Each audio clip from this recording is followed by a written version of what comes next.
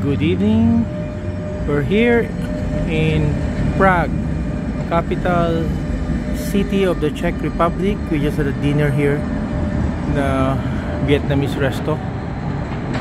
This is one of the major streets here in Prague.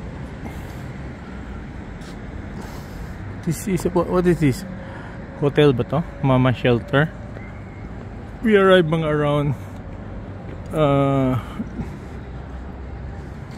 o'clock in the afternoon. No, from Vienna. No, so we left Vienna mga 1:30 pala. 1:30 and we arrived.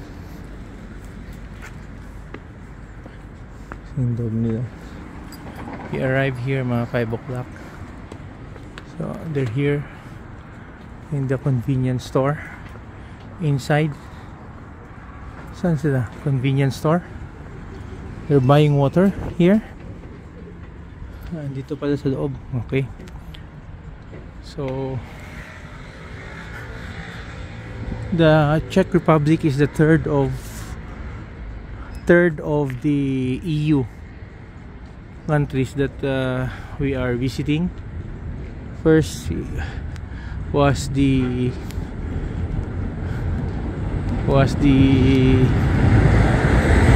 Hungarian city of Budapest. Ito yung mass transport nila, oh. Tingnan mo. Then after Budapest, we visited Vienna. No, Vienna, very organized in Vienna. Sobrang malinis. And now we're here in the Czech Republic. Dati kasi Czechoslovakia to no, yung two regions, but naghiwalay yata yung Slovakia, so naging Czech na lang siya, Czechia.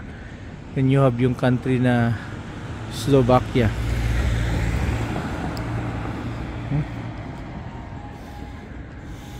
Okay. Hindi pala ditong Vietnamese cuisine, no? Sa kabila kami kumain na Vietnamese. Okay, tomorrow siguro we'll be touring yung mga sites and destinations. Ang observation ko lang dito, medyo hindi ganun ka celebrated yung Holy Week dito sa Europe.